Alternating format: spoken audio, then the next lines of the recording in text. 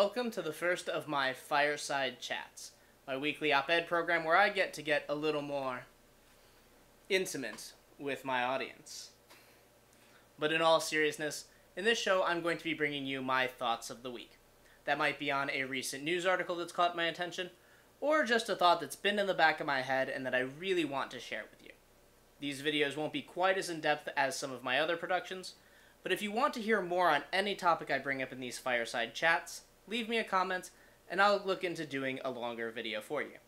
So without further ado, let's get to today's topic. The first thing I want to talk to you all about is my personal favorite BS detector, courtroom filings. Now, why courtroom filings, you ask? Well, the simple answer is that words have consequences, and the consequence for lying to a court is the charge of perjury, which is a very easy way to find yourself in jail. Since nobody really wants to go to jail, everyone going before a court is very careful to make sure that everything they say and file is factually correct. So, to use this as a BS detector, we can take things that people say outside of court, on social media, in press conferences, whatever, and compare it to what they file in court.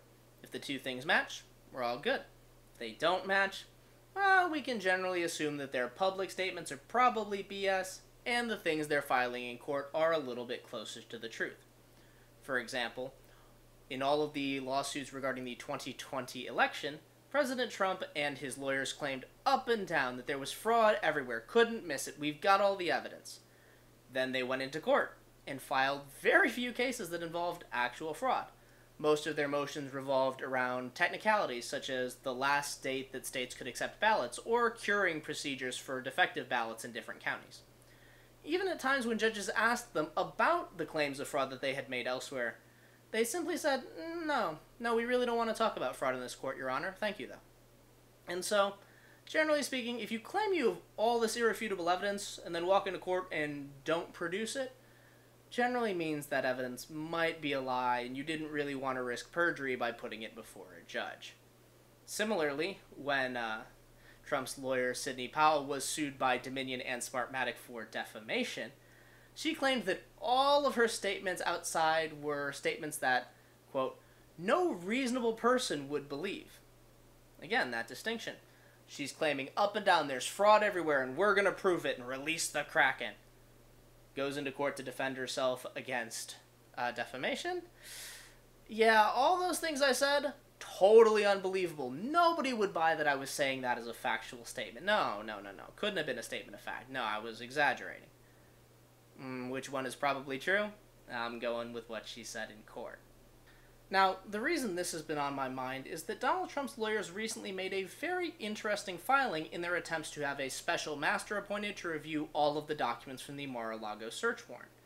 Now, in public, Donald Trump has made a lot of different excuses as to where did the documents come from, who do they belong to, are they classified or not, does anything matter at all? But in court, his lawyers were very silent until they made this particular motion. And as a part of that filing, they made an argument that I think is very interesting regarding the National Archives' decision to turn this over to the Department of Justice after they had received the initial batch of documents from Trump and found there were classified records inside them. I'm going to quote directly from their filing.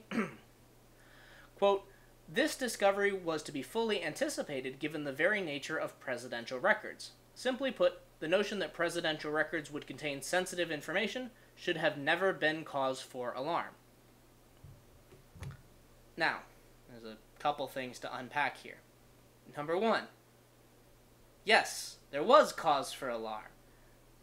Classified information was outside of a classified setting and therefore could very easily have been compromised, leading to a threat to national security. But that's not necessarily a legal argument, that's just common sense. The legal point, which is very interesting here, is firstly that Donald Trump's lawyers say that the National Archives should have known that there was classified information or other sensitive information inside these documents because they were presidential records. Now, that seems like a very obvious and logical statement, and it is. You and I can understand that, makes perfect sense. And I'm sure the National Archives, when they thought, Donald has some presidential records, we need to check these and make sure that there's nothing crazy in here. The issue is that if I know that, You know that, and the National Archives knows that. So should Trump and his lawyers. So they're admitting here that if the National Archives should have known, and obviously we can figure this out too, the implication there is that they knew as well, and they still withheld everything, knowing the fact that they had sensitive information. So that's their first problem. But their second problem might actually be worse, and it's about how they identify these documents. In this filing before the court, under threat of perjury, they call them presidential records. And why shouldn't they? That's what they are. The problem with that is they're presidential records. And under the Presidential Records Act, they are the property of the National Archives after a president leaves office. So, Trump should have turned them over. And the National Archives asked nicely. Then the DOJ subpoenaed Trump, saying, the court has said you must turn over these documents, which are the property of the U.S. government. And Trump turned over a few more things, and then his lawyers signed a piece of paper that effectively said, we have no more documents. We are legally saying that we assure you, as lawyers, under threat of perjury, that there are no more documents here.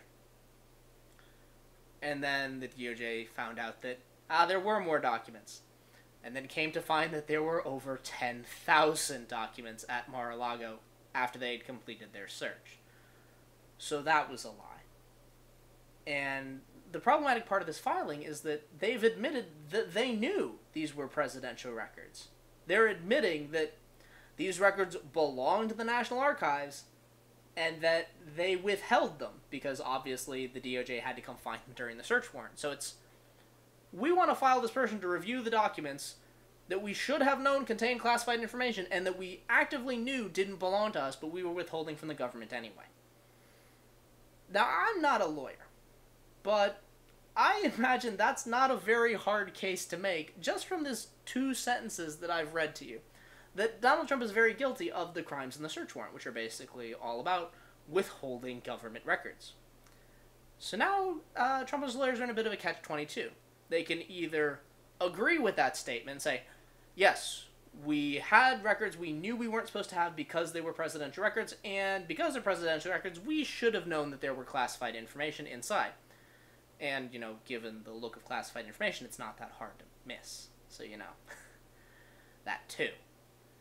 Or, they say that what they said in this filing is a lie, and now they're subject to perjury. So this is just a very curious situation where they appear to have confessed to the crime in a forum where if they lied about it, they're committing perjury, and if they told the truth about it, they've just provided evidence against themselves that should be fairly simple to admit into court in a criminal trial because this is a court record now. So, again, I'm no lawyer, but this doesn't look good for Trump. My BS detector is very confused as to how they're going to handle this. Think about it. Thanks for watching. If you want to see more of my content, subscribe to the channel and make sure to hit the bell icon so that you get notified whenever I post new videos. If you want to support me on my other social media platforms, all the links you need will be in the video description below. If you have any questions about this video or another topic that you'd like me to discuss, leave me a comment and I'll do my best to get you an answer. Thanks again for watching, and have a great day.